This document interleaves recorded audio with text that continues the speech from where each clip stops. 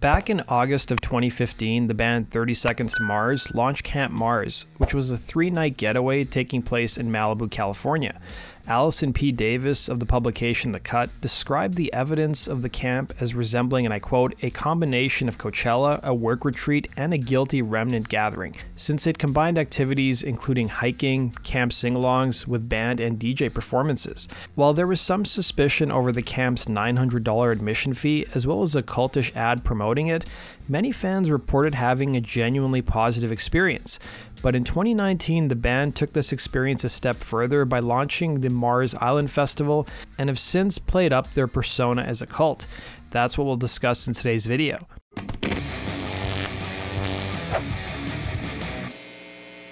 The Mars Island Festival was created as a successor to Camp Mars, occurring the same month as a 3-night, all-expenses-paid retreat, featuring many of the same activities, and was reserved for several hundred fans.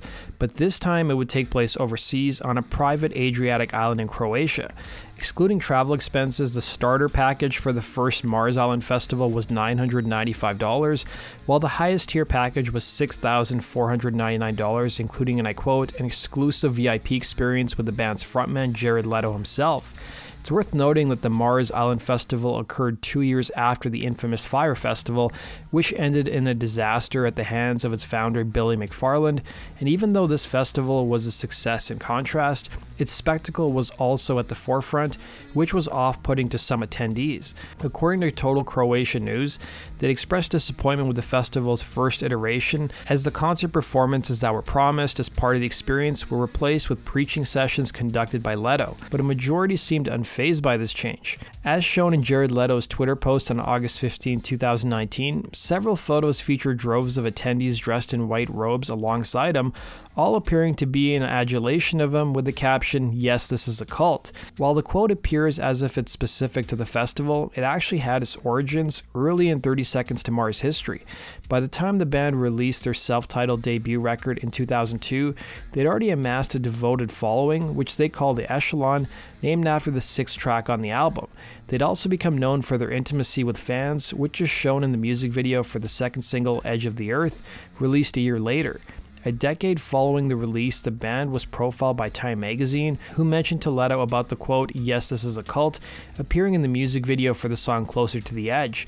Leto would respond, "It's a joke," a response to journalists saying, "You have such a cult following. We've always had incredibly committed people following us. If people like 30 Seconds to Mars, they really like it." While noting their preference for the collective term the Echelon rather than fans, he'd say by his own admission, I quote, "I hate the word fan, it just seems so dismissive. Because we have this cult, this family, these believers who understand, it seems fitting that there was a name to reference them." While the festival was cancelled in 2020 due to the pandemic, it was announced in 2021 it would take place on an island in Croatia from August 20th to the 23rd.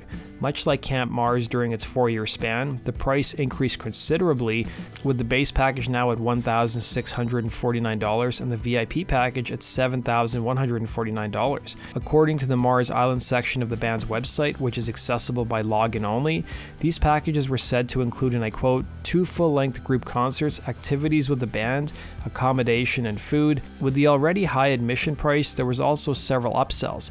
If attendees were to request a bathroom as part of their tent rather than using a facility near the site, they'd have to pay as much as $2,491 on top of their chosen admission, and an extra night on the island would cost them an additional $467.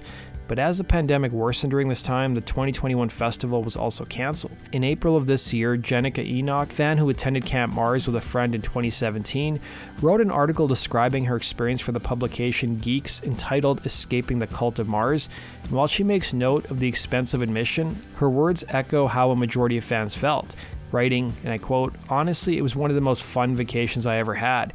I met some pretty cool people, got to attend consecutive Church of Mars concerts, complete with each night being a theme night, enjoyed the beautiful Malibu hills, and not feel like I had to look at my phone every 5 minutes.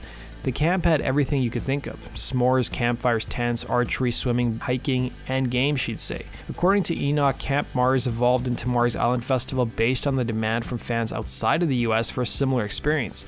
While she notes there wasn't anything out of the ordinary about Mars Island, even with what's shown in the photos, she also surmises that the band's tendency towards profit over community has led to disarray among their fan base, writing, "There was this constant feeling like you had to compete with others for attention to get your money's worth. Like, I paid for this, I better do what I can to be seen by them. It's a terrible feeling, and that is exactly how Jared has molded the fan base." Add in the release of an album that wasn't very good, the departure of their longtime guitarist, the underwhelming A Day in the Life of America project that promised fan-submitted footage and included none of it, and just the overall nastiness and entitlement within the echelon, she'd say. The band is currently holding pre-sale for the Mars Island this year, which is once again set to take place in Croatia from August 19th to the 22nd.